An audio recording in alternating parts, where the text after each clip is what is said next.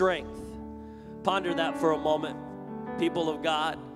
When you worship, he will give you strength. So whatever you're going through, whatever you're facing, just know as you press in today, as you worship the King of Kings and the Lord of Lords, you will be strengthened in Jesus' mighty name. And everyone said, amen. Let's give God a great big shout of praise.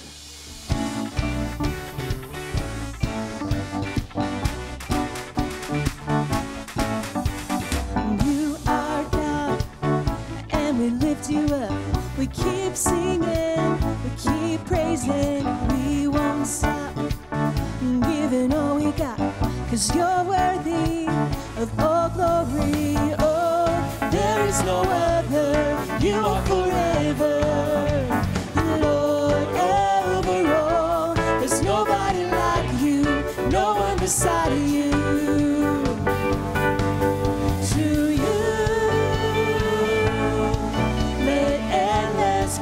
Resound every night and day, and with no delay, let endless praise resound to you.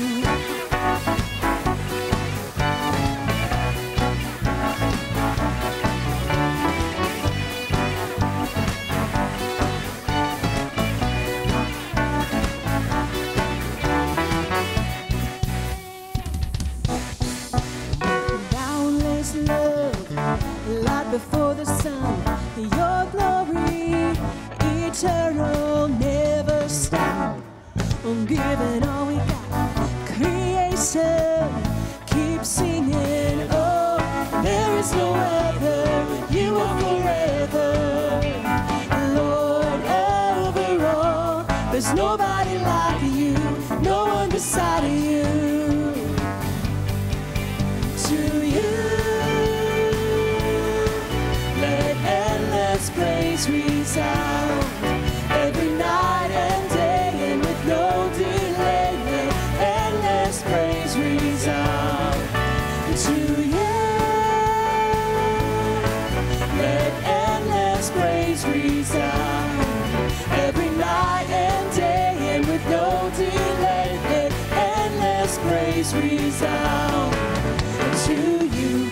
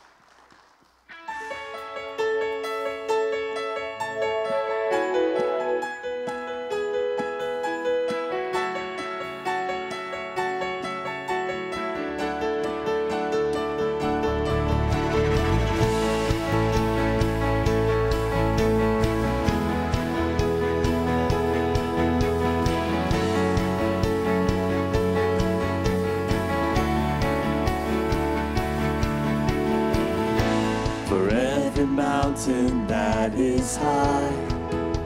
He is higher. For every burden that is great, He is greater. For every valley that is deep, He is deeper still. More than you could know. Our promise is Jesus. Our answer is Jesus. All to Him, all to Him we owe everything. Our Savior is Jesus. Our future is Jesus. All to Him, all to Him we owe everything. We owe to You, Lord, Lord, yeah.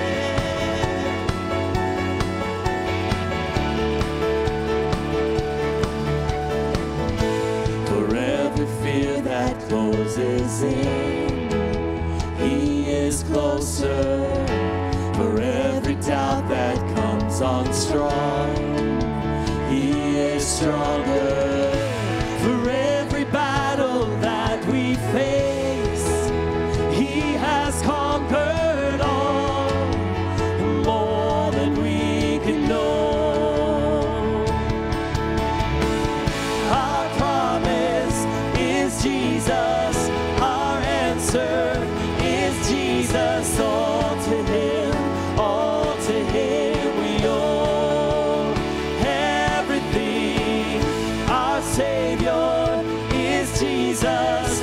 Our future is Jesus. All to Him, all to Him we owe everything. We celebrate You, God. You're a good, good God.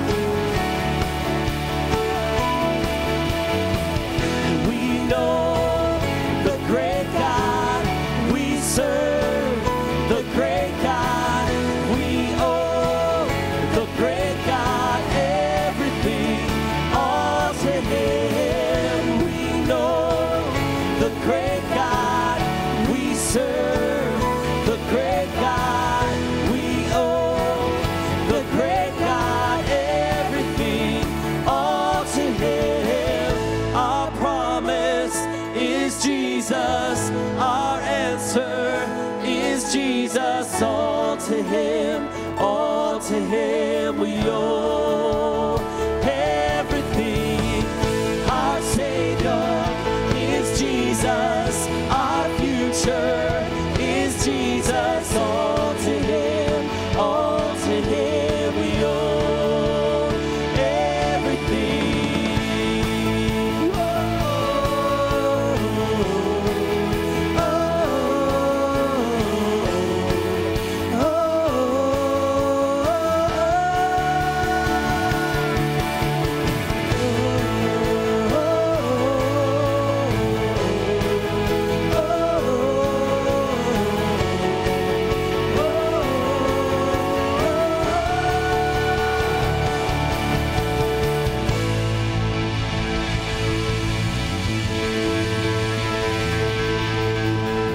He's a good, good God. He's a good, good God, yeah.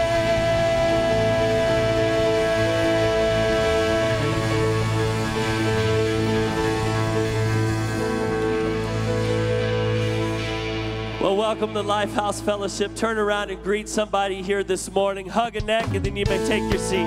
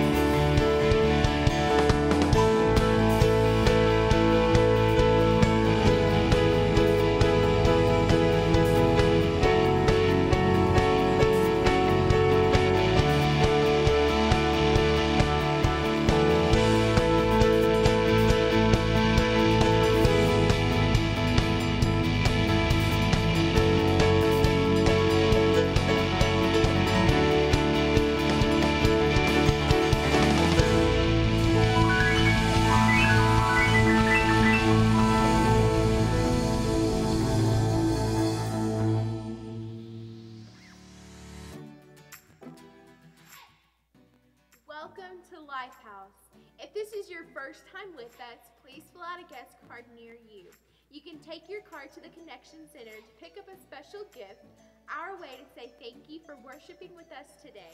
This summer, be a part of Summer Drive. Refresh your outlook, focus your direction, and discover new adventures.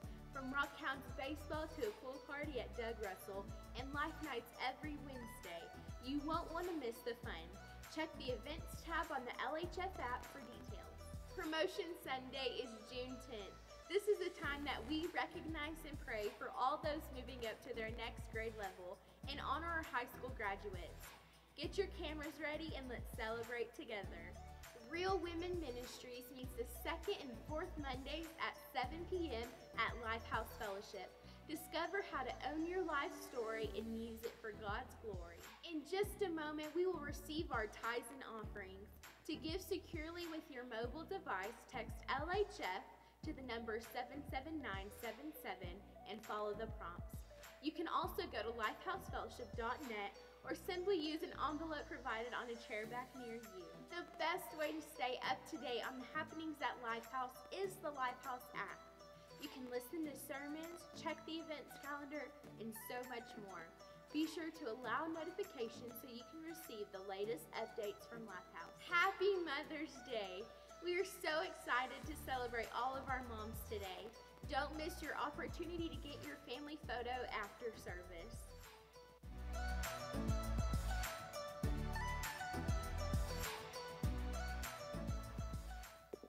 Happy Mother's Day! It's a good day to celebrate moms. We're glad you're here. We hope you brought your mom with you. Don't forget to go out after service and get a picture made. They're free. We said, what's the one thing our mothers are always asking us? When am I going to get a picture? So now you can say, I've got one on the way, Mom. So be sure to get out there and make sure you get one with your family before you leave today. We're so glad you're here. As you're preparing your giving, I want to share just a couple of things. A couple of weeks when I talked about giving, we were talking about Malachi chapter 3, how the people there had forgotten they were a covenant people.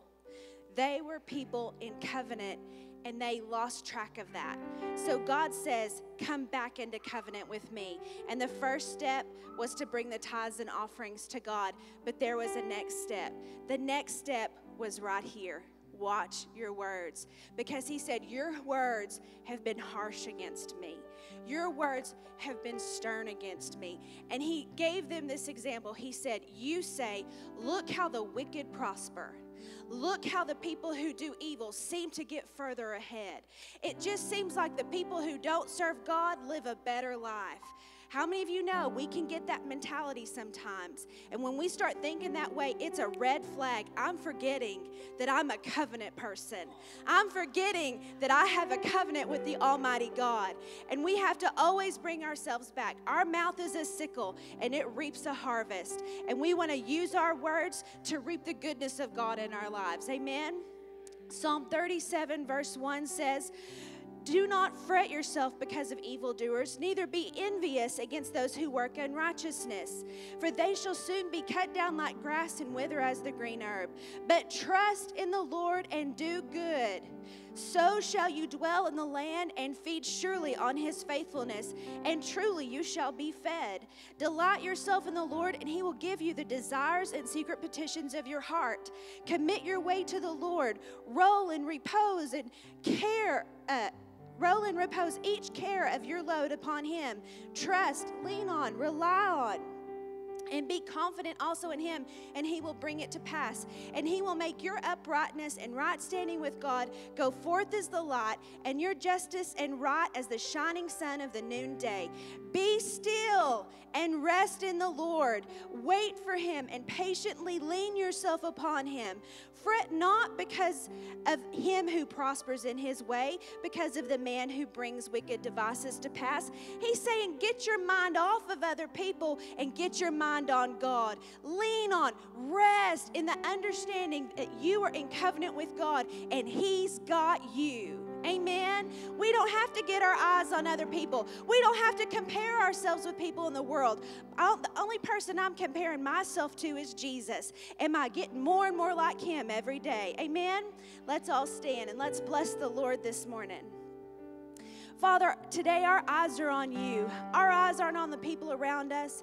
Our eyes aren't on situations and circumstances. Our eyes are on you, and our eyes are on your word. Help us be more like you. Help us to watch over our words, that we always speak truth, that we always speak righteousness, that we always use our words to build you up, God, to build up the kingdom of God. We thank you for the blessings that you've brought to us, and as we give today, we give with a worshipful heart. We love you and we thank you. In your name we pray. Amen. Ushers, you can serve the people.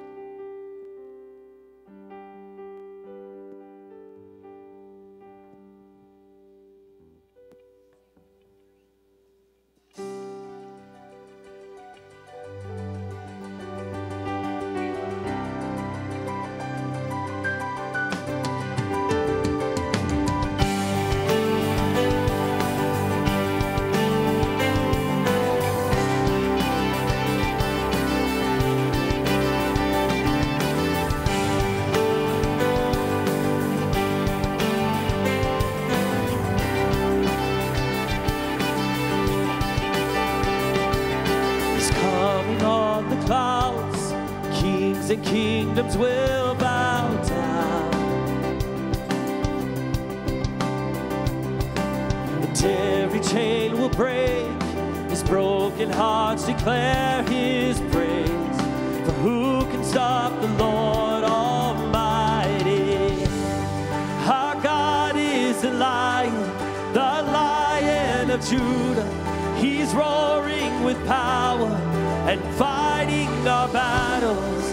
And every knee will bow before him. Our God is the Lamb that was slain for the sins of the world.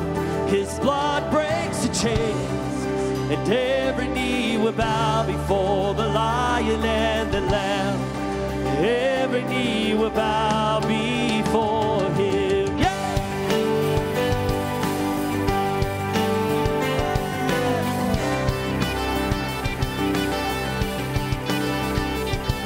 So open up the gates, make way before the King of Kings. The God who comes to save is here to set the captives free. For who can stop the Lord Almighty? Our God is the Lion of Judah. He's roaring with power and fighting our battles, and every knee will bow before him. Our God is the Lamb that was slain for the sins of the world. His blood breaks the chains, and every knee will bow before the Lion and the Lamb. Every knee will bow before him. Oh, we bow before the King.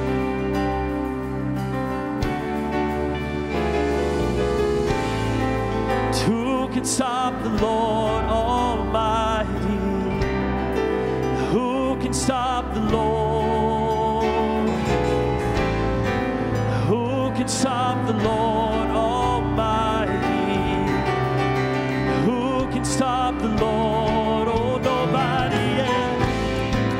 Who can stop the Lord Almighty?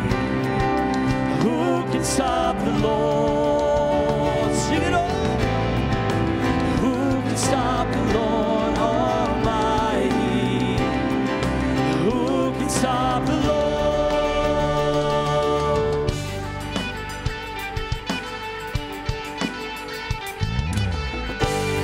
Our God is the Lion of Judah. He's roaring with power and fighting our battles, and every knee will bow before him. Our God is the Lamb that was slain for the sins of the world. His blood breaks the chains.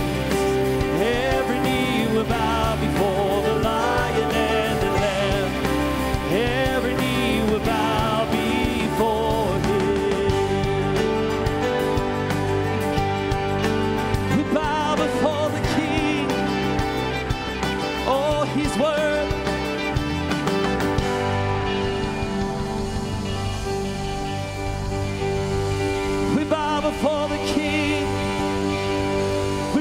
before the King, and our God is a lion, the Lion of Judah.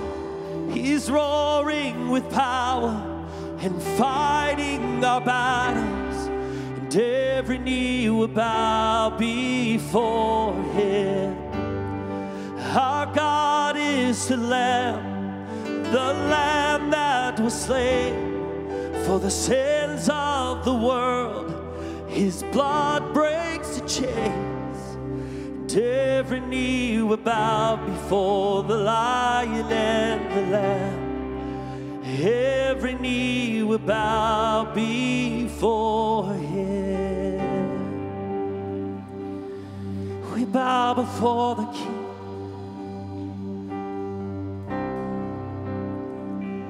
For the King of Kings and the Lord of Lords, for He's worthy. Oh, He's worthy. He's worthy. Oh, He's worthy. For You are worthy of it all. You are worthy of it all. For from You are all things, and to You are all things. You deserve the glory. Sing it out. You are worthy of it all. You're worthy, You're worthy. You are worthy of it all. For from You are all things, and to You are all things. You deserve the glory. One more time. You are worthy of it all.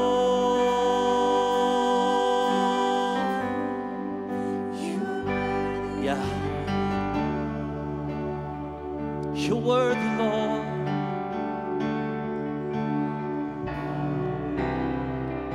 And to You are all things. You deserve the glory. You deserve the glory.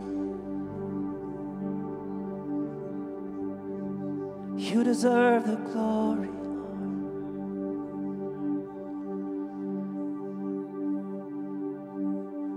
Worship and adore You, Lord.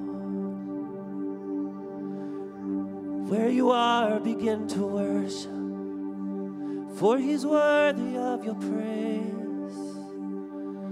He's worthy of your praise. I worship and adore You, Lord.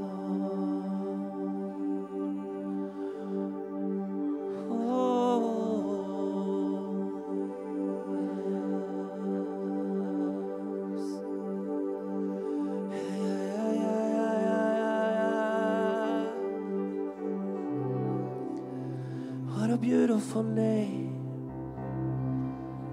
Yes, Lord. We magnify You.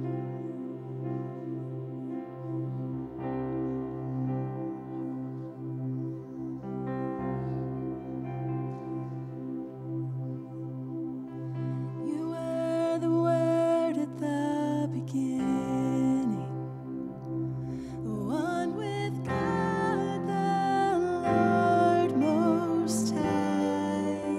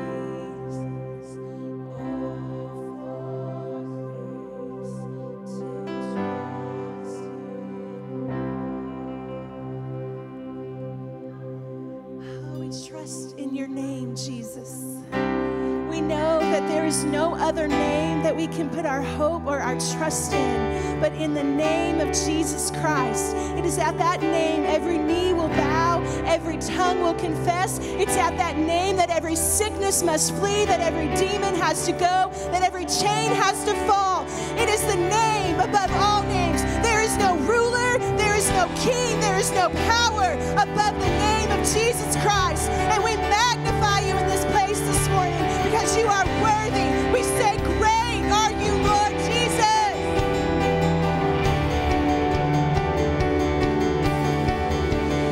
You give life, you are love, you bring light to the darkness, you give hope, you restore every heart that is broken.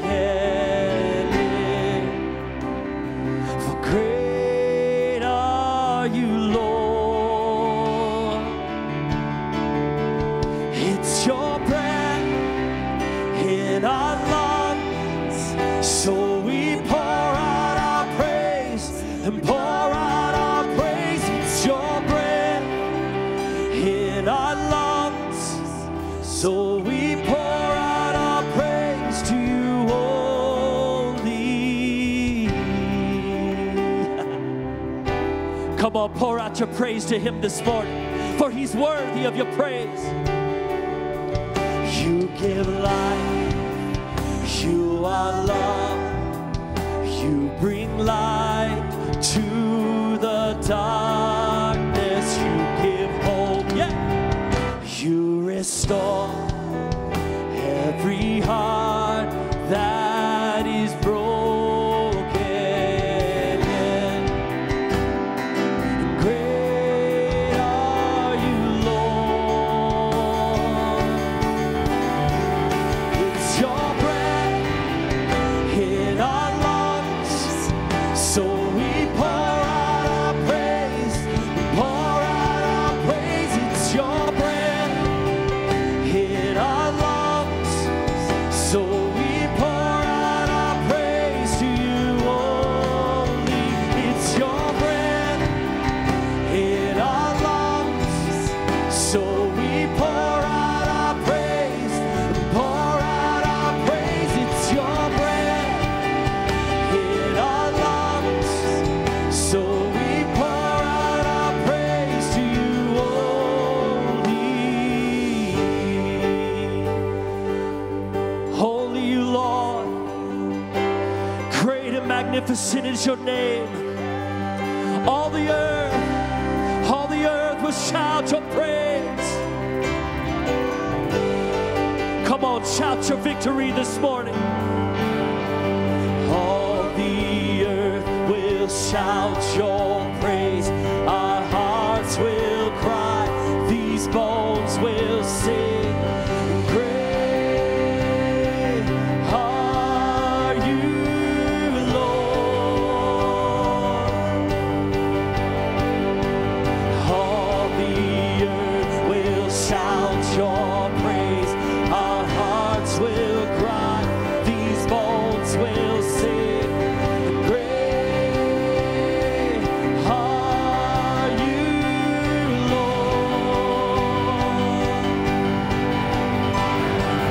All the earth will shout your praise. Our hearts will cry, these bones will sing. Great are you, Lord. It's your breath in our lungs, so we pour out our praise and pour out our praise. It's your breath in our lungs, so we pour out our praise to you, Lord. It's your breath in our lungs, so we pour out our praise and pour out our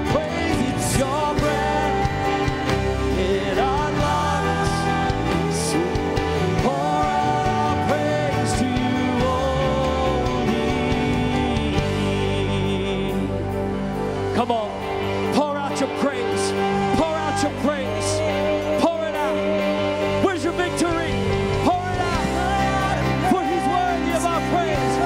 He's worthy of our praise. Let us shout a rock in this house this morning. For us.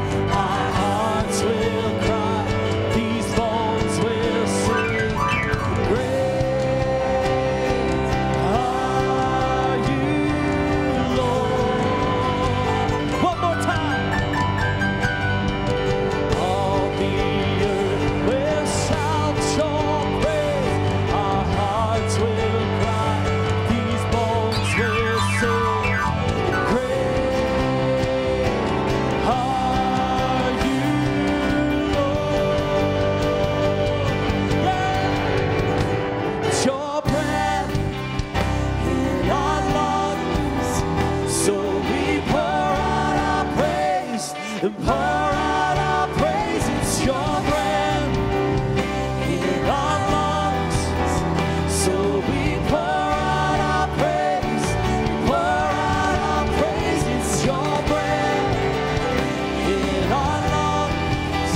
So we pour out our praise, pour out our praise, it's your breath in our lungs. So we pour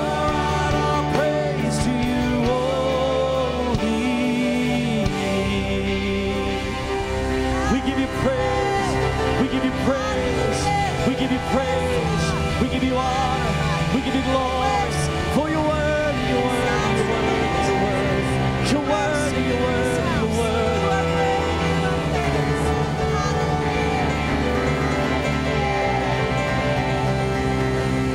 Oh,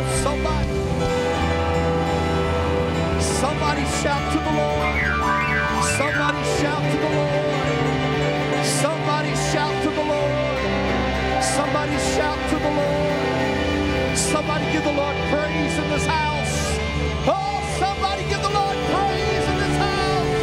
Oh, hallelujah. We worship you, God. We worship you, God. We worship you, God.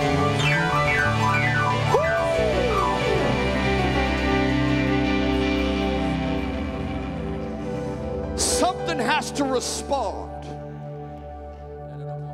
In me, it requires me to open my mouth, knowing that the King of Kings and the Lord of Lords, knowing that the one who gave it all on the cross 2,000 years ago when He shed His blood, He gave it all. So it requires me, when the anointing shows up, when Jesus shows out, it calls a response on the inside of me to give my King, to give my Lord praise in this house. Oh, He brought freedom. He brought victory. He set me loose. Hallelujah. He set my feet on a rock.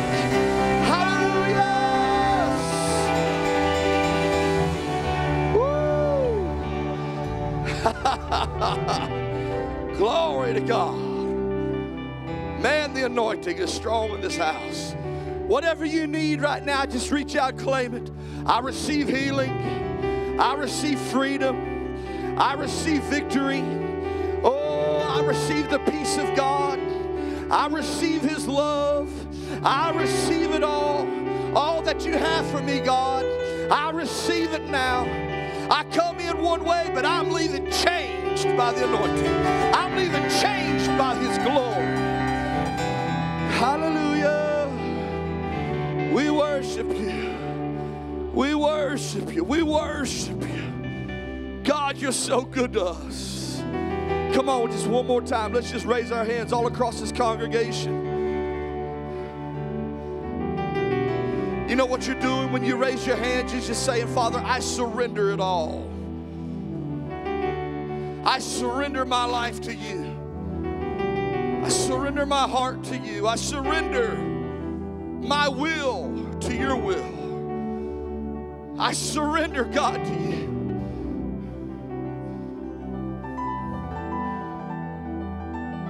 Father, I love you today. We love you today. Oh, God, you're so awesome. Hallelujah, hallelujah, hallelujah. Isn't the Lord good? Isn't the Lord good?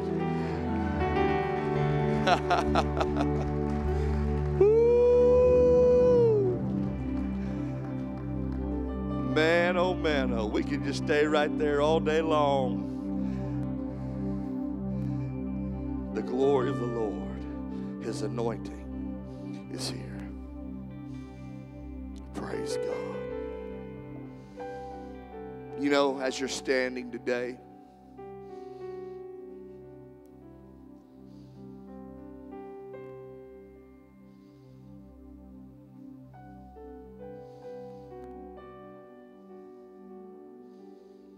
we have an awesome responsibility as believers.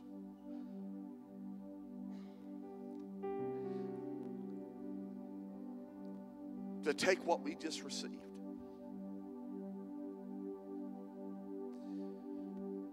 and to share. I was sensing in my heart there's a great outpouring of an evangelism and revival sweeping across this nation, but you heard me say it. Revival, for revival to start, it first has to start here.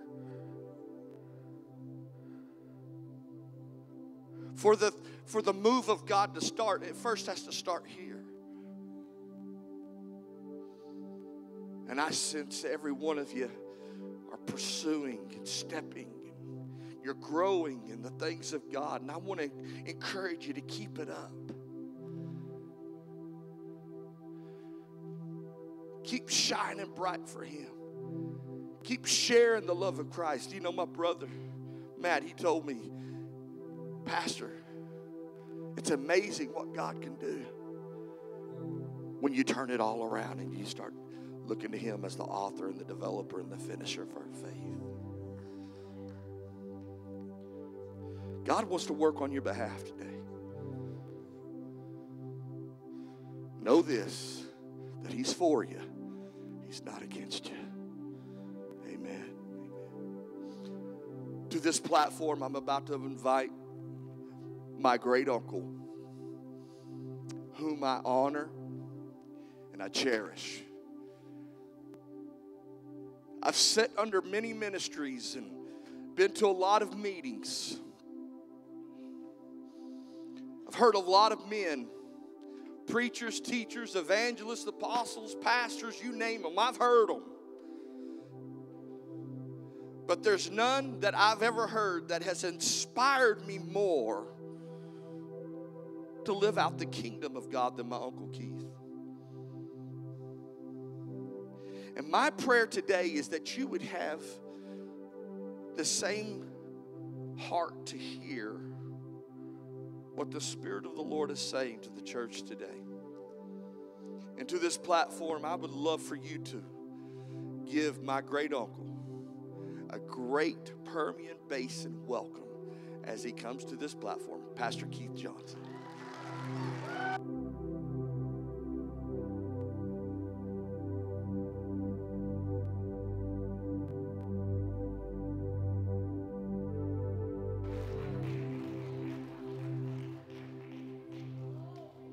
Thank you. You can go ahead and be seated.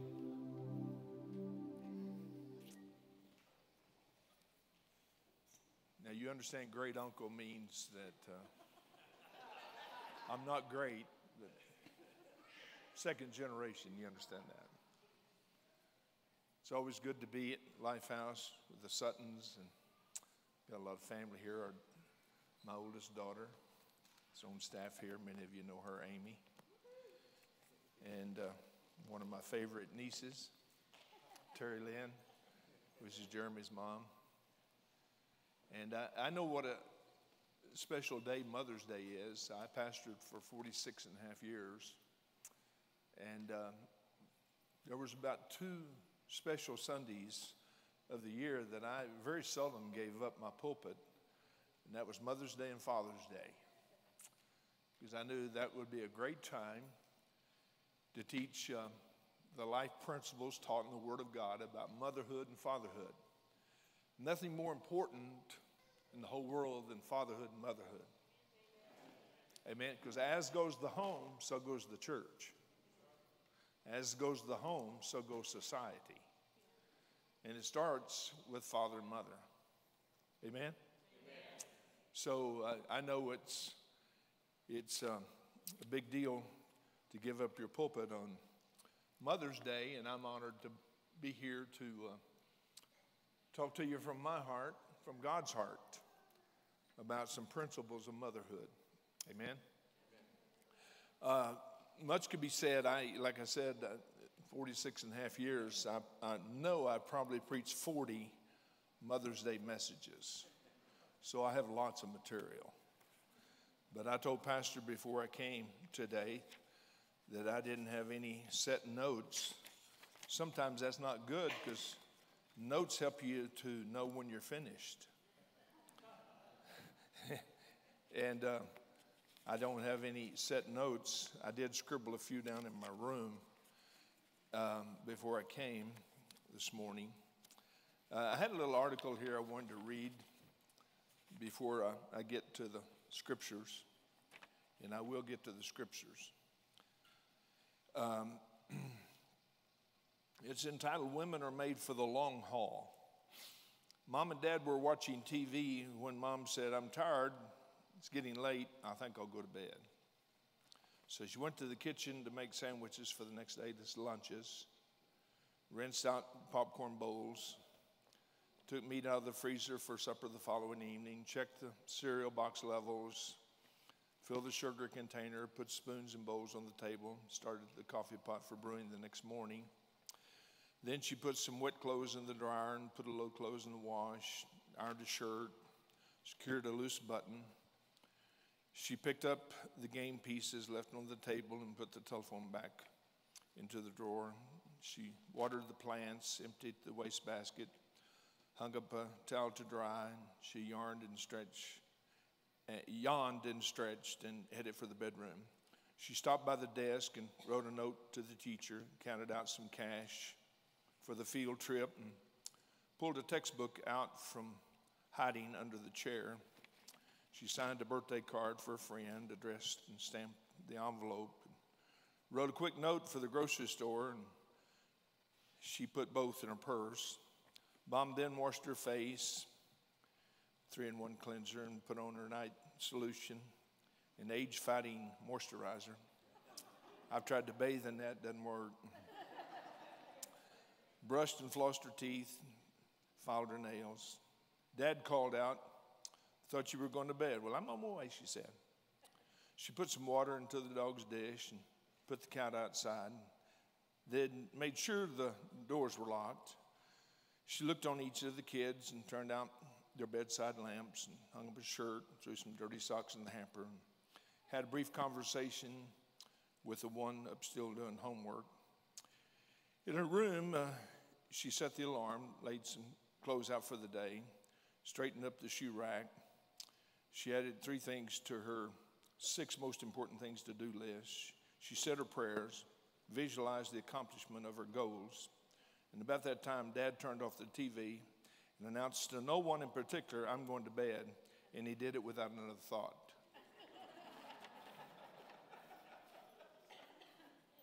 I'm telling off on us, on we men, because that's about the way it is.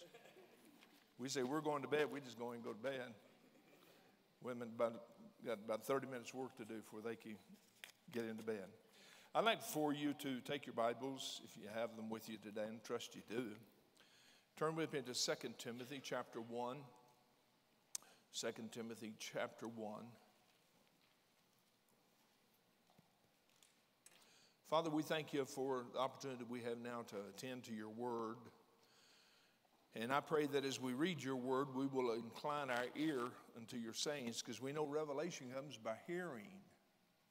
It's not just hearing what I've got to say, but it's hearing the Holy Spirit. We know that your word is letter, but it's also spirit. And I pray that we will catch the spirit of the letter today, that our hearts will be enlightened so we can see as you see, so we can do what you would have us to do. Thank you for liberty and freedom in this house today to teach, to preach, and to receive that revelation that only comes from hearing. And we'll give you praise, glory, and honor for all that you do in our hearts and lives this day. It's in Jesus' name we pray. And all God's people said, amen. Paul, an apostle, 2 Timothy chapter 1, verse 1. Paul, an apostle of Jesus Christ by the will of God, according to the promise of life which is in Christ Jesus, grace, mercy, and peace from God the Father and Jesus Christ our Lord. I thank God whom I serve with a pure conscience. Your conscience is the voice of your spirit. Amen. The body has a voice and its feelings. The soul has a voice and its reason, but your spirit has a voice, and you are a spirit, you have a soul, you live in a body. But the voice of your spirit is your conscience. And Paul talks about that a great deal in his writing. So he says, I thank God whom I serve with a pure conscience. In other words, when you're off, your conscience will tell you you're off. And a lot of people sear their conscience so they don't have to listen to what it's saying to them. And if you sear your conscience, you're in dangerous territory. You always want to keep your conscience sensitized, sensitive to the Holy Spirit.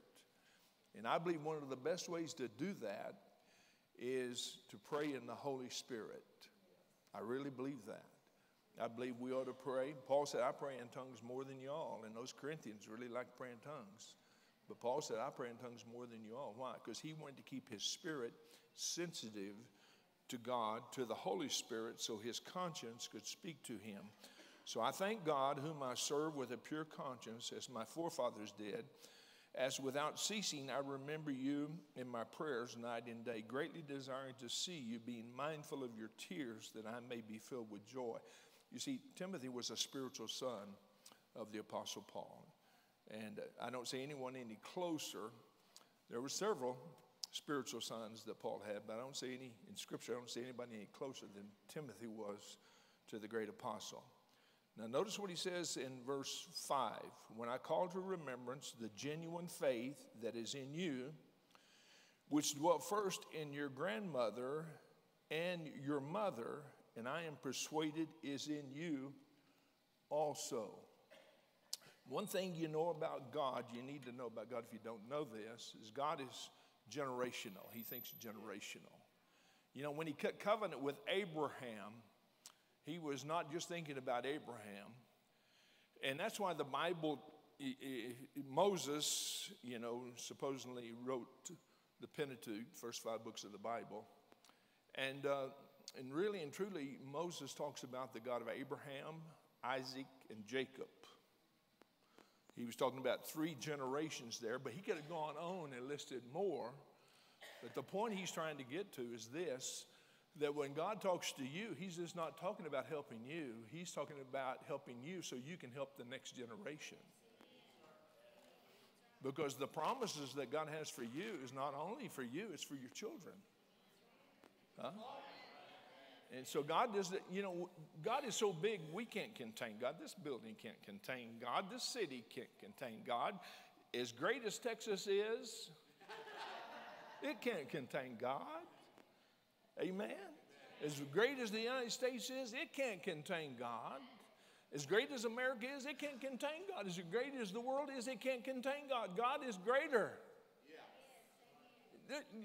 we just don't have a concept of how great God is. We sing these songs, and I wonder, if it's not just emotions that really stir us when we're singing, and we're not really concentrating on the words that we're singing. God is so much bigger. Hey, when little David, and I got to be careful not get on all these rabbit trails because we'll be here till tomorrow. But when David was out keeping his father's sheep, and he was the psalmist, and he would sing these psalms, and he would sing the word, and he would sing to God, and he would sing about God's greatness, and the lion came up to destroy his father's sheep, and he killed the lion. Now, how was he able to do that? Because he saw the greatness of God. He saw that he was covenant. The lion didn't have a covenant. When you're covenant, you're greater than whatever it is coming against you. When the bear came to destroy his father's sheep, he understood who he was. He was a covenant child, and the devil comes to steal, kill, and destroy. He may send a lion to do it. He may send a bear to do it. He may send a friend to do it. He may send somebody else to do it. But we're greater than that. We're greater than any opposition that would ever come against us. And what we got to do, what the devil tries to do, is he tries to control your focus so he can control your direction. He breaks your focus to get your eyes off of God onto the problem, so the problem becomes magnified and you get overwhelmed by it. But God wants you to understand how big he is. He's much greater than the problem. David saw that God, his God, was much bigger than the lion and the bear. And that same thing played out when he went to take some food to his brothers and went over there and saw Goliath intimidating the body of Christ. And he said, who does this uncircumcised Philistine think he is? This guy doesn't have a covenant. He's big, but God is bigger. And when you know you're on God's side, then the devil's up against it. Amen. Praise him pretty good. Amen. But you just got to understand that God wants you to always be conscious of his greatness. And he wants to be great for you, but he wants to be great in you. And if you understand his words on your lips is the same as his words coming out of his lips. Are you listening? That's the truth. Somebody, who do you think you are? I think I'm a child of God. I think I'm a son of God. I think you're a daughter of God. If Jesus lives in you, greater is he who is in you than he who's in the world. Now, you either believe this or you're just talking, You just got religiosity. And we don't need any more religion. The world is full of religion. What we're doing here today is not a religious program. This is Christianity. It's God-breathed. The life of God is in us. And when we begin to lift our voices to God, we release that awesome power. Amen. That's why words are important. That's why we got to speak words.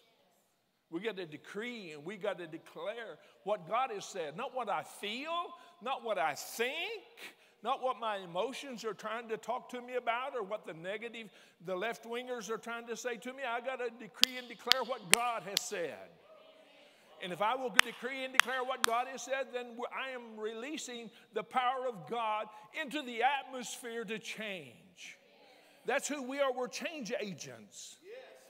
We're sent here to change the world, not let the world to change us. And I really don't have time to talk about that, because that would take a series. But Paul says, I want you to see this. Paul said this. He said, Timothy, I know your grandmother. She was a godly woman. She just didn't keep this to herself. She trained your mother. And that same boldness, that same faith, that same belief that was in your grandmother, she instilled it, taught it, trained it to her daughter. And then your mother didn't just keep that to herself.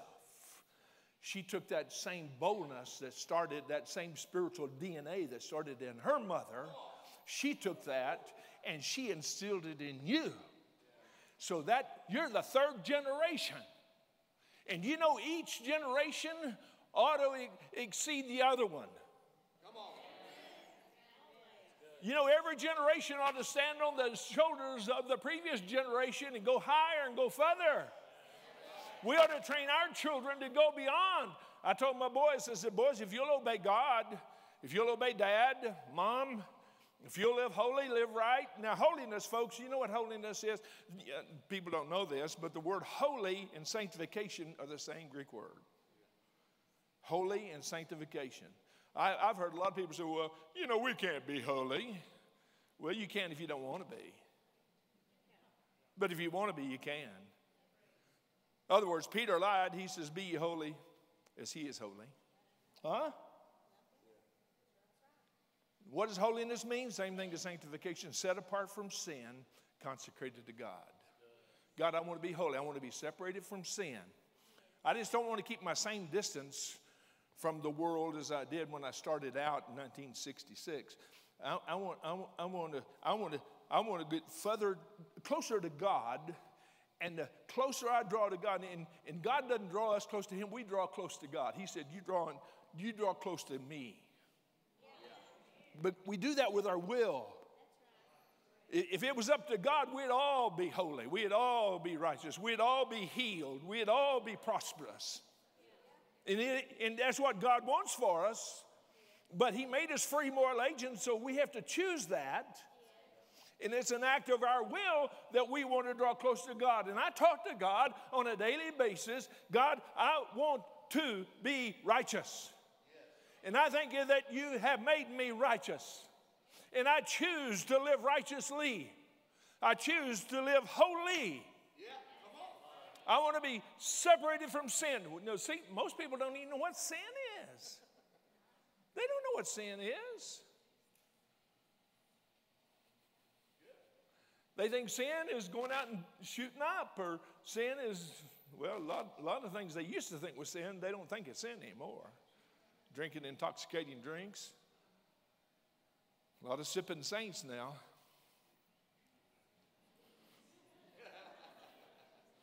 Back when I started out, you know, you couldn't be a sipping saint. You could sip water and Kool-Aid and orange juice, but not intoxicating drinks. Intoxicating, toxic. It's toxic. Huh? A lot of things they used to call sin don't call sin, but sin is very simple. Sin is self-will. Sin is when you put your will over God's will. When you exert your will over God's will, you sinned. Because sin is a decision. Sin is not just an act, sin is a decision. Jesus said in the old covenant it had to be an act. But now that we're born again, Jesus said if you look on a woman to lust after her, you've committed adultery. That's a decision. Long before you committed the act of adultery, when you made the decision to pursue that, that's sin. See, God knows your thoughts and your intent, so you're not going to hide that from God. You might hide it from your spouse, but you're not going to hide it from God. Sin is always directed at God. Did you hear me? Sin is always directed at God. I'm not doing very good. I'm getting bogged down here. But sin is a decision. Sin's a choice. And that's why child training is so important, because when your child exerts their will over your will, they've sinned. And when they put their will over your will, you're training them to put their will over God's will. Wow, preaching pretty good here. Well, they're just two little ladies, don't know what they're doing. They know well what they're doing. They got you figured out. They figured you out. They figured you out before they learned the English language.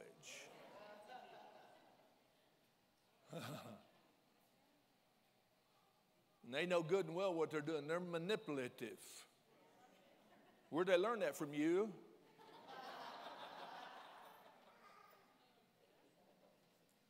They'll cry them big crocodile tears, and they don't mean it. They don't mean a bit of it. Just as soon as you leave the room, they're going to go right back and start doing exactly what you told them not to do. If you don't train them up, if you don't discipline them. When you exert your will over God's will, that's sin. And God is very clear. It's black and white. what God wills for our life. This is his last will and testament. Huh?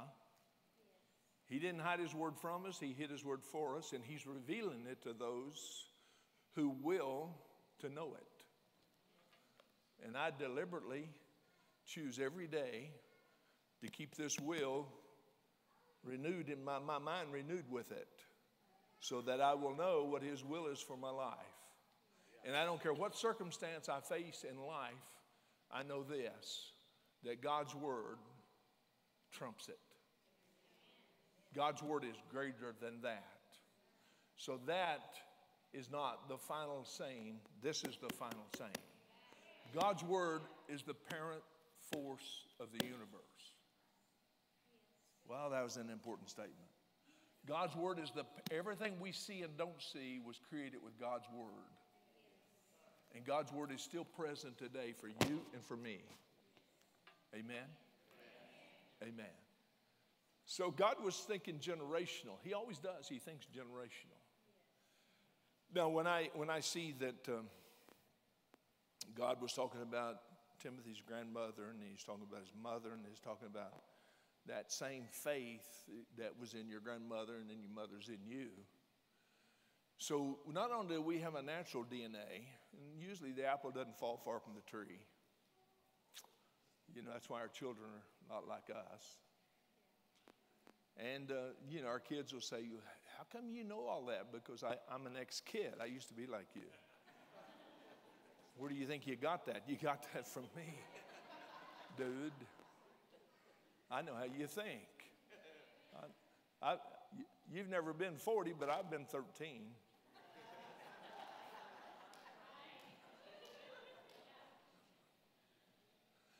But when Paul was talking about Timothy's grandmother and his mother, and then he's talking about him, I'm thinking about the spiritual DNA.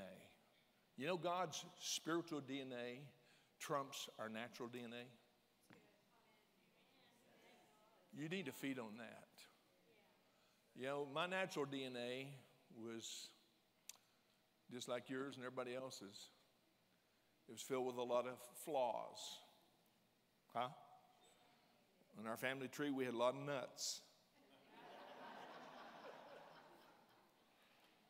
And I'm doomed to repeat that if I don't get into the Word of God and discover what my spiritual DNA is.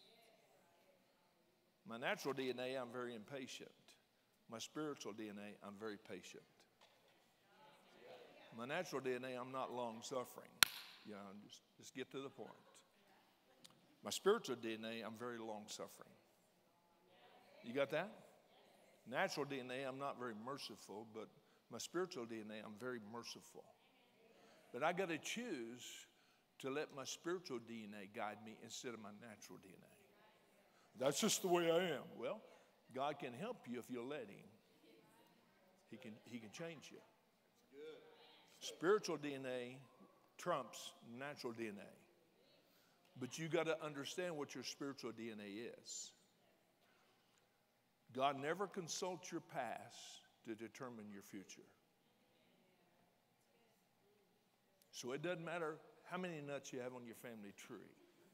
Well, I know exactly what he's going to be like. His daddy was like that. His granddaddy was like that. Well, so be it. But my Father, Heavenly Father, is not like that. And I'm born again, filled with the Holy Ghost, full of the Word of God. And the spiritual DNA trumps all that. See, if you don't believe that, you can't be helped. No, I mean, some people, you know, like Oral Roberts used to say, you can carry your Bible under your arm till it fuses to your armpit and it won't help you a bit. But you got to get that word down into your spirit. You got to renew your mind with it and then get it under your spirit and quit acting like, I got it. We're going to be here all year.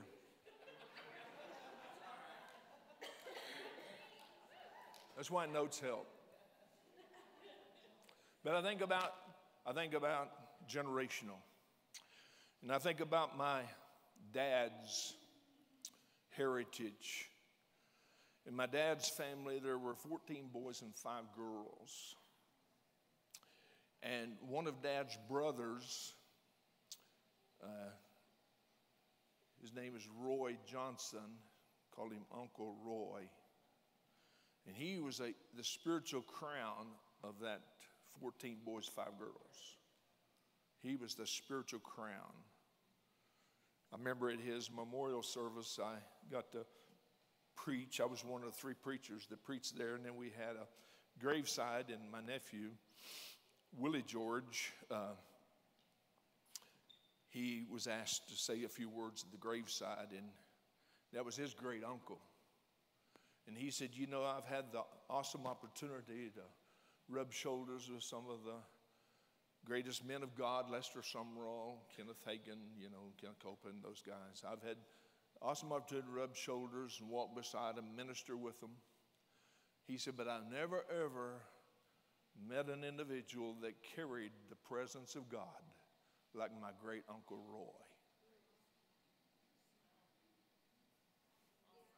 Wow, carried the presence of God. I mean, he walk in and I'm going to do right while he's here. It was just that, I mean, that was the kind of presence that he carried. And I could talk about that. But I remember as a young minister, my Uncle Roy setting me down, and I heard my dad talk about some of these things, but Uncle Roy was able to capsulize it better because of his spiritual components and his spiritual development in his life that my dad had not developed and he had. And so he was able to talk to me about those things, and it just captivated me. And he's the only one that could call me Keithy and live. He said, Keithy, he said, you got a great heritage. He said, your grandmother prayed for you. Your grandmother was a godly woman. Your grandmother was a great woman of faith. And he would tell me stories. And I'm not going to tell you all the stories he told me, but I'm going to tell you one story here today because it's pertinent to what I'm going to finish with. And this has to do with mothers.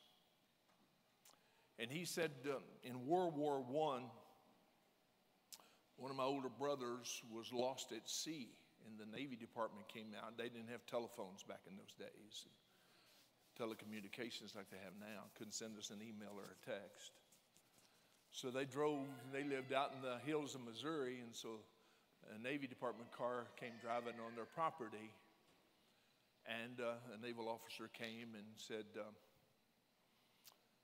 to Grandpa and Grandma, we have come to let you know that there was a naval battle and a U.S.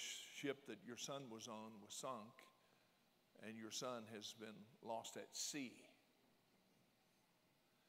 And grandmother, she believed in the power of prayer. She was referred to by many in her day as a shouting, they were Methodist, but she was referred to as a shouting Methodist. Got a little emotional in her worship. And that was back when they wear their hair up, you know. You've seen pictures. Back in my day when I was a young man, it was bouffant, you know, those bouffant hairdos. Back in Grandma's day, they put their hair up, had long hair, but they'd all put it up in buns. And she'd get happy in the Lord, and she'd shout her hair down. So they referred to her as a shouting Methodist. But she had substance. It wasn't just emotion. She had substance. And he said, Grandma's altar, you understand, with that many kids, you got to go find you an altar somewhere. And it was out behind the barn. And so I remember it very, very distinctly. I remember we were out helping Dad, which is my granddad. We were out helping him repair a wheel on a wagon. And Grandma would go out behind that barn and pray, and she'd pray, and she'd pray. And she prayed over her son, so she believed. You know, prayer of faith. Not prayer with your fingers crossed, hope. Prayer of faith. Faith is what makes prayer work. Prayer doesn't make faith work.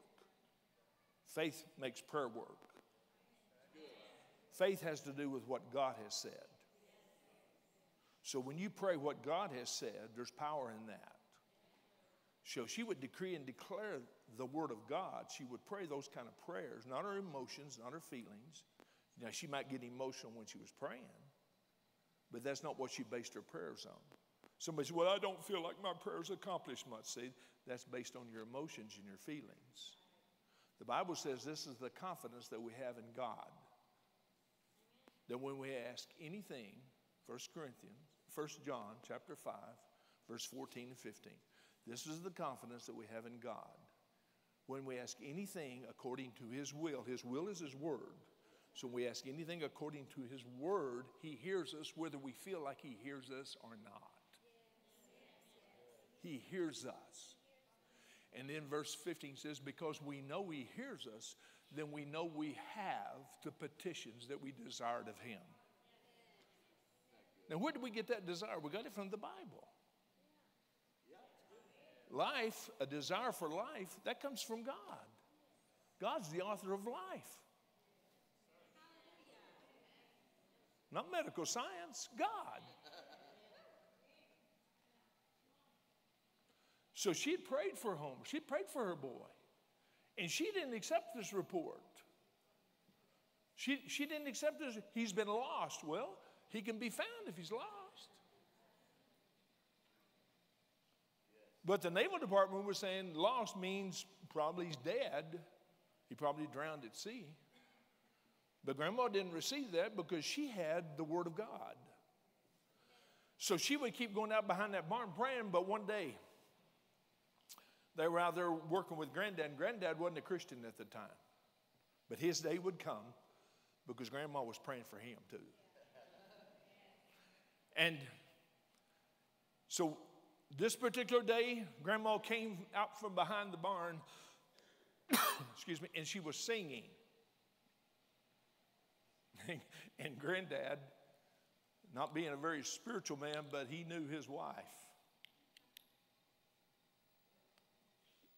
And he turned and looked to his boys that were standing by him, the 2 or 3 that was there with him, and said, boys, Homer's going to be okay. That's the big brother that was lost. Homer's going to be okay because Grandma's singing. She prayed till she got the victory. She prayed till she heard from heaven. And she heard from heaven. It said it was about 2 weeks later they saw that Navy car coming back. Praise God. And here it came, and they got out, and they said, we got good news for you. We found Homer.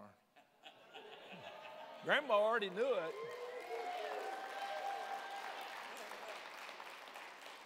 Grandma already knew it. How'd she know it? Heaven told her.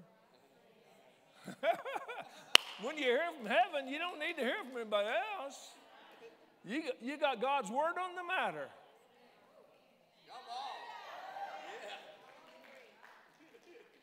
You got God's word on the matter. Amen? Now, he told me stories like that. I mean, these weren't just these weren't accidents. I don't believe in accidents anyway. There's a cause and an effect for everything that happens. You might not have intended for it to happen, but if you hadn't lived the way you lived or had done what you'd done, it would have never happened. So there's a cause and an effect. Nothing just ever just happened. Oh, it just happened. No, it never just happens. I don't have time to preach that series.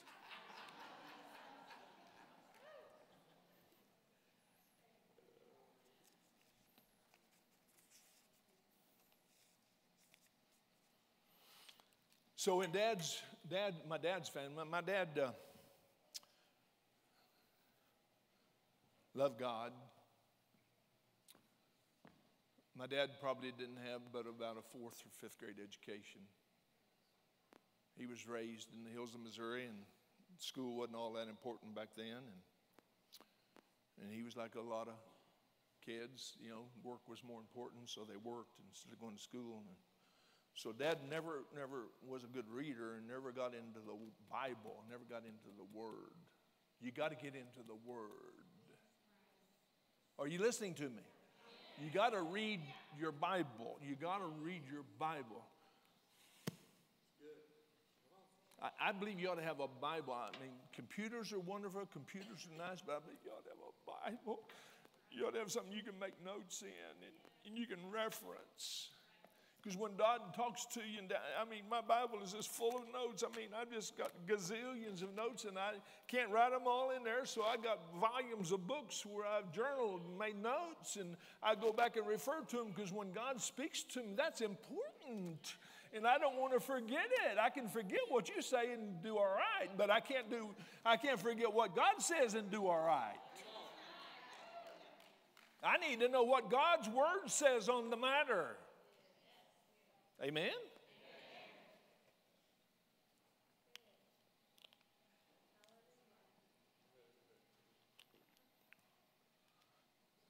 Now, my dad wasn't comfortable at reading. He wasn't a good reader, so therefore he didn't keep his mind renewed, and he let things that he would see bother him. He would let things he heard bother him. And anyone that captures your attention will control your direction.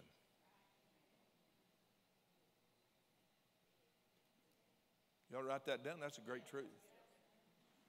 Whatever can capture your attention. That's why the Bible said, a good scripture, a good passage, Proverbs chapter 4, verse 20. My son, my daughter, my son, attend to my words. Proverbs 4, verse 20. My son, my daughter, attend to my words. Incline thine ear unto my sayings. Why ear? Because revelation comes by hearing. Revelation doesn't come by seeing. Revelation comes by hearing. Just look through the Bible from cover to cover and look at the emphasis God places on hearing. Medical science tells you the last sense to go before you die is your hearing. God wants you to hear right up to the last second, because if you can hear what God's saying, then you can make a decision. God wants you to hear. He says, attend to my word, incline that ear unto my sayings, let it not depart from your eyes. Revelation comes by hearing. So when you hear, you see. Let it not depart. Now that you've heard it, you can see it. Why does God want you to hear it? Because he wants you to hear. He wants to affect your seeing, but you got to hear what he is saying so you can see as he sees. If we're hearing what everybody else is saying, we're seeing as they see. And it will cause us to react. God wants us to be proactive. Most of us are reactive because we let the natural circumstances of life dictate to us. I'm preaching really good. But we see as a result of our hearing. I don't have time to flesh that up. Anyway. Let it not depart from your eyes. Keep it in the midst of your heart, your spirit. Right in here. Keep it in your heart. Why? Because it's life. This is Proverbs 4, 21, 22. It's life, what God's word, that revelation is life. Everybody say life. To those that find it, and health. That's where we get the word in the Hebrew. That's Old Testament was written in Hebrew. And that word health in Hebrew, in the margins of some of your study Bibles, they'll say medicine. And that's in the English where we get the word pharmacy. God's word is medicine. It's not just an aspirin. It can be chemotherapy. It can be God's medicine. And God's medicine doesn't have side effects. You watch these advertising on TV, don't you? Take this, but they tell you for 35 seconds the side effects of doing this. You may be blind, you may be deaf, might not be able to, you may commit suicide, but you won't have this.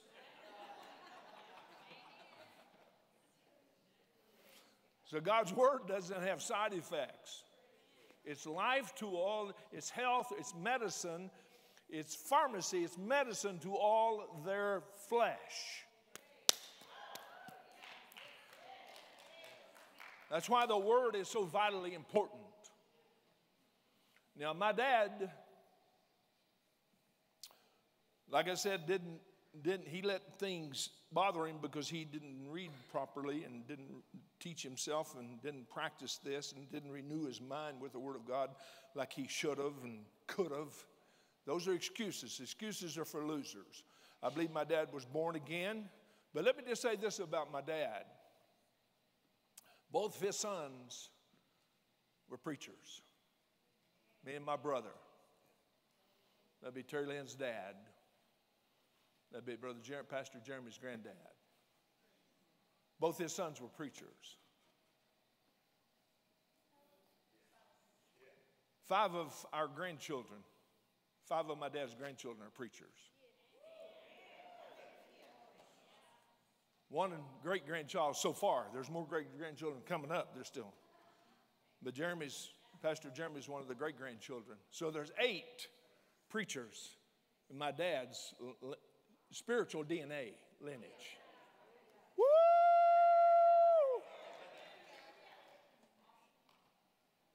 That's good, isn't it? Isn't that good? Say that's good. And I believe it started in Grandma Johnson. Now, not only Grandma Johnson, my grandmother, but also my mother, Grandma, was a spiritual, godly woman, and she was greatly responsible for Terry Lynn's mother being saved. Amen. And then eventually my brother getting saved. Amen. It's in our spiritual DNA lineage. So when I heard about grandmother, when I heard about her godly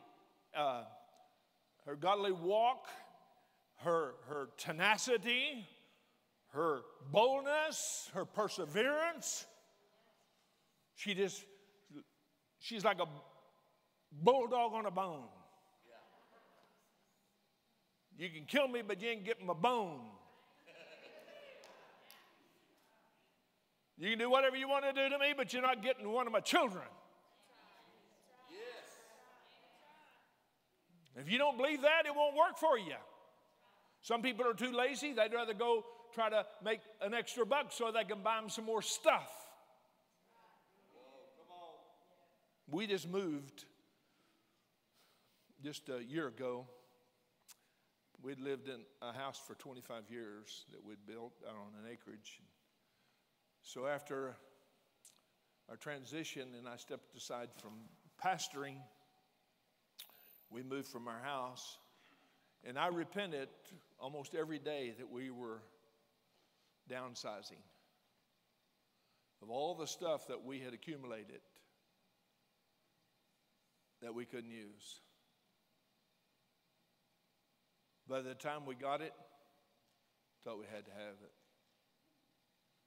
Isn't it amazing how we major on minors and minor on majors? By the time you put it into the Word, you'll always need that. You'll always use it.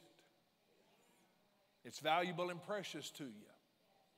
Something that's valuable and precious, you would never part with it. We parted with lead crystal, a dining room table full of lead crystal. We were giving it away. I mean, we had valuables. We gave what our children couldn't use, what we wasn't able to put in our condo that we moved into. We gave it. We just gave it.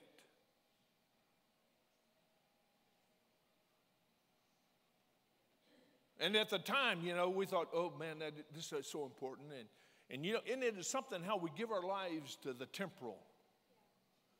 And then we minimize the eternal. The Word, prayer. Come on, guys. Praying the Word, that's eternal. And it pays eternal dividends. And the only thing that we have in our life that we possess that will transcend this life is our children. Our houses, our cars. Hey, listen to me, we've lived good, we rode good, and I believe in doing it, but listen to me, that is minor compared to the spiritual. And if you got to work extra hours just so you can get more material stuff, and it takes you away from the reading of the Word of God, it takes you away from your prayer life, it takes you away from your local church attendance, I'm telling you, that's sin. Somebody said, well, you're really condemning us here. No, I'm not condemning you. Your heart's condemning you right now. Instead of saying amen, you can say, oh, me. But you know what? As long as you got breath, you can change. And you can say, God, I want to start majoring on the majors and minoring on the minors. God, I want to start putting my time, the time's the most valuable commodity that I have, and it's getting away from me. And so therefore, I want to make sure that I maximize my time. That's why Paul said, Ephesians chapter 5, redeeming the time. God, do we ever need to redeem the time? Never before like 2018, because we don't have much time left.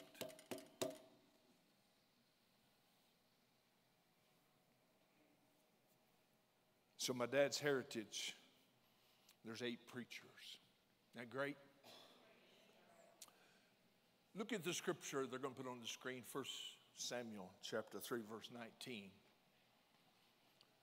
1 Samuel chapter 3, did we get that? So Samuel grew. Remember who Samuel was? His mother was a godly woman. Remember they said you can't have children. She was barren. But she was a woman of prayer like my grandmother was. And she prayed. Even the old prophet, he thought something was wrong with her. He thought she was getting, a little up here. But no, she was travailing in prayer. And she said, I got God's word on the matter, and I'm going to have a child. And she made a covenant with God and said, I'll tell you what, you give me the child, and after our weaning, I'll give him to you. And that's how Samuel became the prophet of God. He became. So we know that great story. But his mother, Hannah, and I was going to say this, and let me say it, because I think it's so important.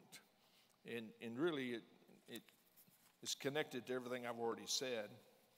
I think it's interesting to note that you can find numerous men who became great leaders in their field who didn't have good fathers who were not godly role models to their sons. But on the other hand, one would be hard-pressed to find men who became great leaders, men who were very successful in their fields, who didn't have good mothers. In many instances, godly mothers who were responsible for establishing godly character in the lives of their sons and daughters. Isn't that true? Such was the case of Timothy. Such was the case of my grandmother. Such was the case of Samuel. Now notice what this verse says, because it's very pertinent to how I'm going to close with this story. Samuel grew, and the Lord was with him, and let none of his words fall to the ground.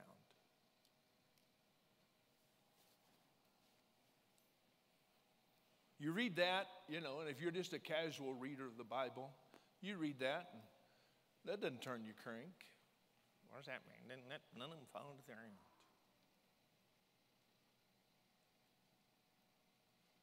Meant the words he spoke didn't go without being fulfilled.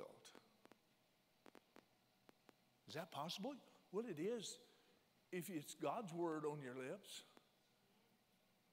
It is if you're praying the Bible and you're not praying your emotions and your feelings. If you're praying the word, come on somebody. If you're praying the Bible, if you're praying the word, The word never dies. The word is spirit. Jesus said, John 6:63, the words that I speak to you, they're spirit and they're life. Spirit words never die. Spirit words, God's word is spirit and it produces life. It's a life-giving force. And you can inject life into death. I mean, I've been around death before and come in on the authority of the Word of God. I had a baby that died in the nursery in our church, and they brought it to the back of the building, and I was up here praying for people, and they came and tugged on me and said, Pastor, you're needed in the back. And I said, well, wait a minute, I'm praying. No, it's an emergency. So I said, excuse me, I go back there, and there's a dead baby laying on the floor, and it's already turned, dark, because babies turn real quick. And the Spirit of the Lord, it was the gift of faith, came upon me. And I began to decree and declare the Word of God. I don't know. I lost space. I lost the consciousness of time. When you're engulfed in the gift of faith, now I operated in faith, but this was the gift of faith. It's different. And so I was operating in the gift of faith, and I began to decree and declare the Word of God. And as I just did that for however long I did, it doesn't matter. Time's not the time. Faith is the constant, time's the variable. But I did that. I didn't even lay hands on the baby. But all of a sudden, the baby began to gasp and begin to cry. And life came back into the baby. Are you listening to me? That wasn't Keith Johnson. That did that. That was the power of Almighty God. I've been in the presence of death before, and I have never been in awe of death, and I've never been overpowered by death. I've been overpowered by life. We have life on the inside of us, and we inject life into things. T.L. Osborne used to say, I'm so glad to get where God tells me to go, because I know when I get there, God gets there. Hallelujah. We just lost sight of who we are. We just think we're just a bunch of earthlings and we're just down here scratching out this and scratching that. We're not like chickens. She can go out and scratch. We're not chickens. We're the redeemed of the Lord. We're King's kids. We walk on the high places of the earth. We live in triumph and victory. We're not undertakers. Somebody says, the Lord doesn't undertake. He's not an undertaker. He's an overcomer. I'm trying. Dear God, I'm trying.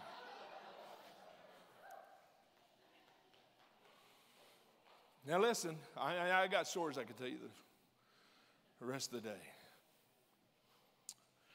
My nephew, now he let none of Samuel's words fell to the ground. Because when you speak the word of God, they're infused with life and power. And they go on and on and on from generation to generation, from generation to generation, on and on. See, you don't know this. You need to know this. This is good news. Somebody said, well, go to a prayer meeting. Does it ever accomplish anything? It doesn't if you don't pray the word.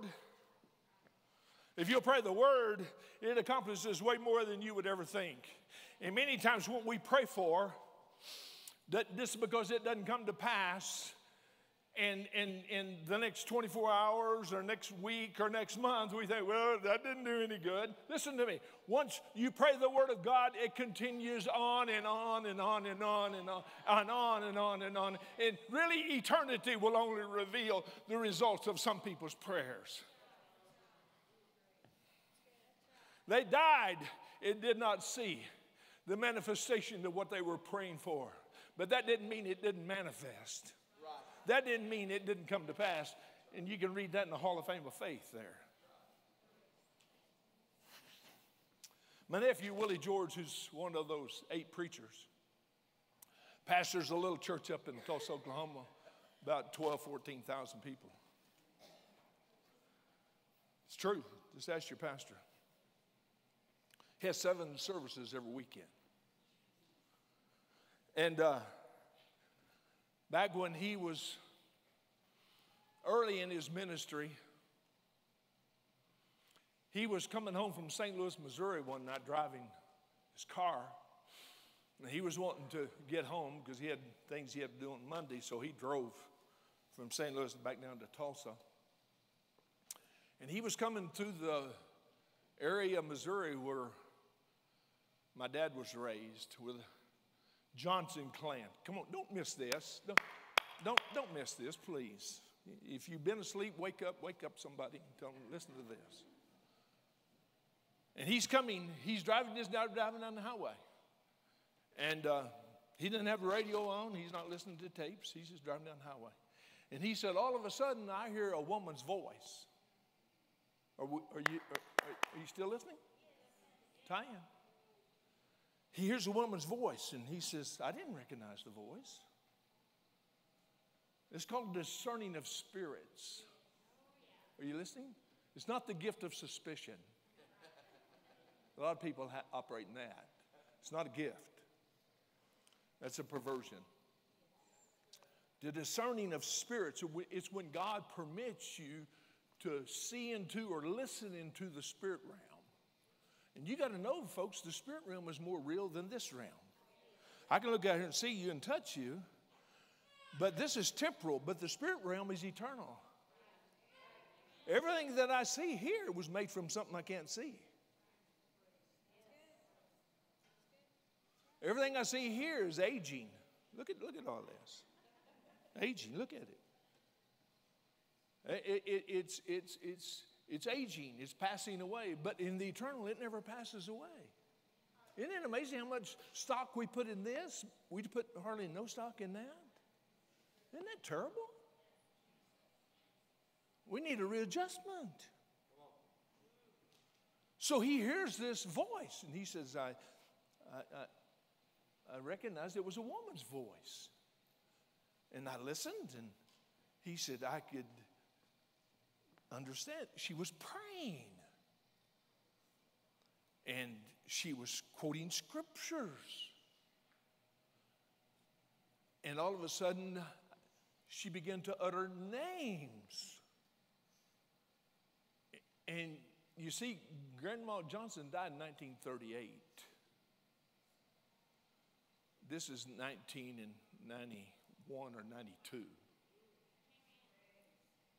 Hello? She died in 38. This is in the early 90s. And he said, she began to utter names, and I began to recognize the names were some of my great uncles. And so I could hear she was praying for her boys. Remember Uncle Roy? My Uncle Roy told me, he said, Keithy, he said, Grandma prayed for you. Well, I didn't discover America until 43. She died in 38. So she you see, 5 years before I was born, but she prayed for me. Because she prayed for her children and her children's children and their children. She prayed for Jeremy. Isn't that wonderful? And so God permitted Willie George to listen in to that prayer. And her prayers, like Samuel's, her words never fell to the ground.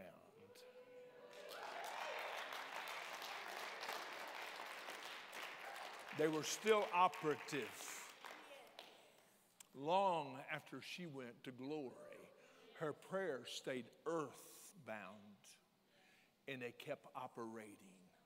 Now I can tell you stories. Listen to me. One of the worst brothers, and I knew it growing up. He was one of the worst of the Johnson boys, and he was meaner than a junkyard dog. He told me this story. He told me this story because he got converted about the last 3-4 years of his life. Uncle Walter, they call him. His name was Walter. And Uncle Walter got saved. And I remember going to John Peter Smith Hospital in Fort Worth, Texas, and seeing my Uncle Walter there. And he was supposed to be on his deathbed, and he had wires on tubes going everywhere. And I walked in, he raised up in his bed and I said, "Oh, Walter, oh, no, it's good to see you." And I don't know if he jerked tubes out of him or what. You know, he's tough. Dear God, he was tough. But he gave his heart to the Lord, and he lived a good, healthy life for 3 years after he got out of that, supposed to have been deathbed. But he told me this story. He said, I was in San Francisco, and I went out on the Golden Gate Bridge and was going to commit suicide. And there's spirits that hover in places like that. Just like up at Niagara Falls, there's people that jump, and there's spirits. A lot of times they're depressed or something, but they'll go up there and look at the falls, and that spirit will come up on them, and they'll jump. They'll give in to that spirit. They don't know how to resist that. Are you listening? Those spirits, I'm talking about, they're spirits of death and they're spirits of life. Grandma, she infused spirits of life into the world, into the atmosphere over her children. And he said, as I was preparing to jump off the Golden Gate Bridge, commit suicide, my mother's face appeared before me, and her prayers came to me, and she was praying for me. I crawled back over that railing there, and I walked back in, and I didn't commit suicide like I was about to, because I heard my mother's prayers. See, God permitted Walter to hear that and see that, and Grandma had prayed that years and years earlier, and she was already gone, but her prayers never left.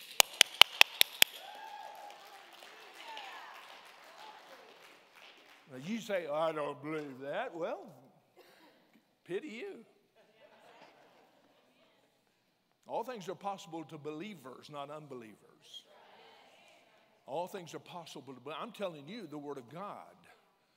If you have the rest of the day, and I know you don't, but if you have the rest of the day, I can show you many scriptures to support everything that I've said and things that I'm talking about right now.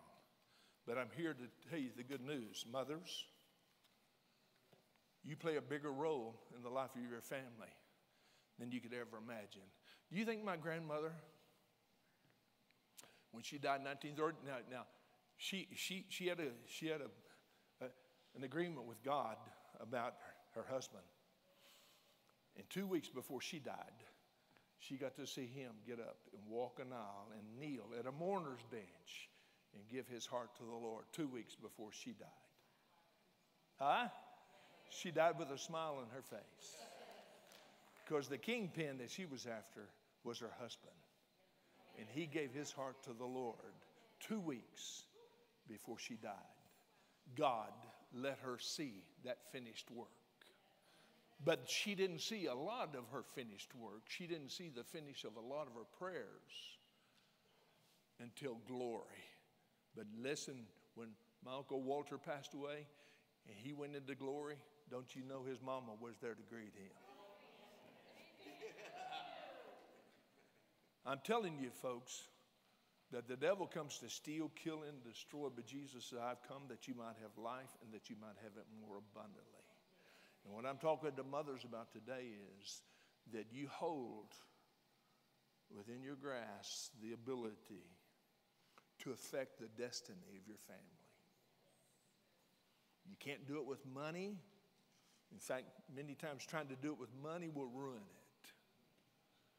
But if you'll use the spiritual components that God has given to you, that are at your disposal, if you'd use those spiritual components and you begin to pray the word, speak the word, and don't ever go back on it. I don't care what you see, I don't care what you hear, the reports, the negativity, regardless, keep praying the word of God. Keep praying the word of God. Keep speaking the word of God.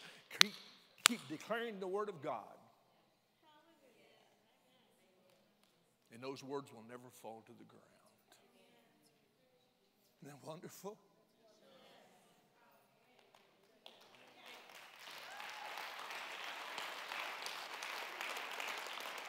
I'd like for the mothers to stand today. I want the mothers to stand. Now, I know some of you got young children. Some of your children are older. Some of your children may be serving God. Some of your children may not be serving God. Irregardless of the status of your children, of your family members, you can take courage from God's word that if they got a good life, it can be better. If it's not going good, it can be reversed. Huh?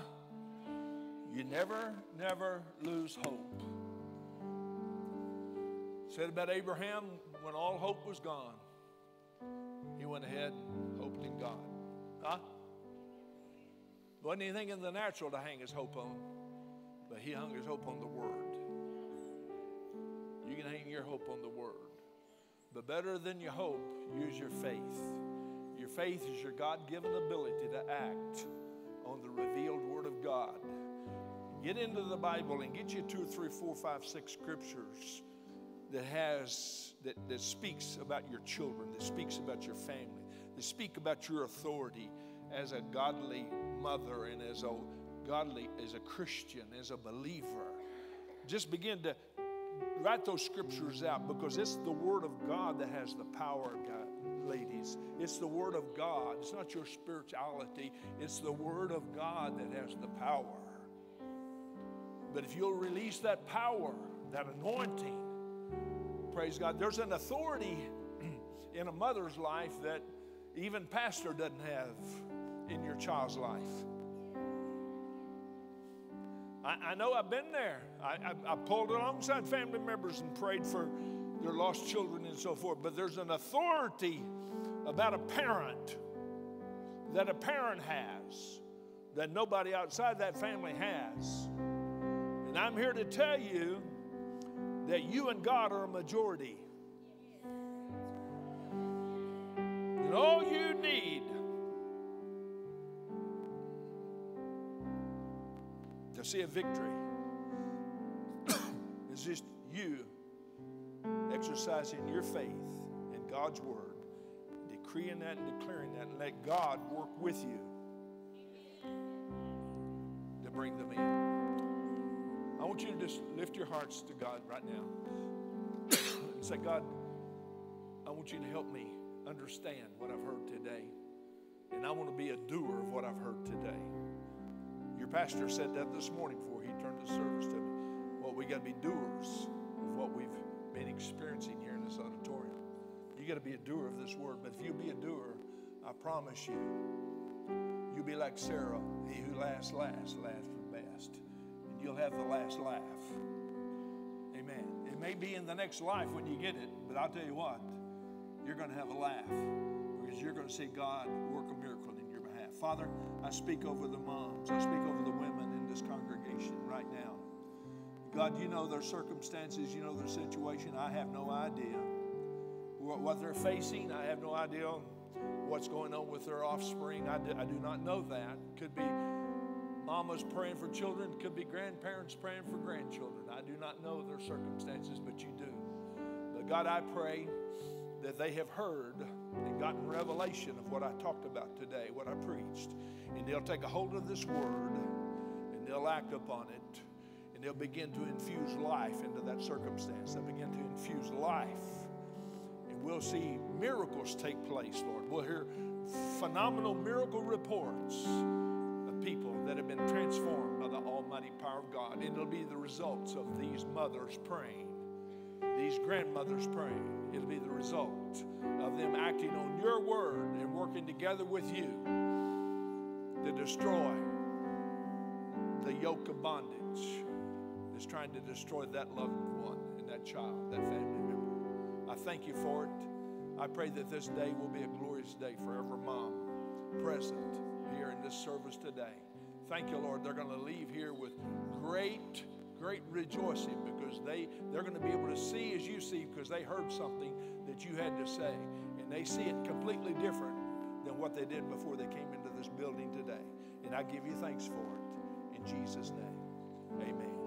God bless you. Thank you for allowing me to be here today.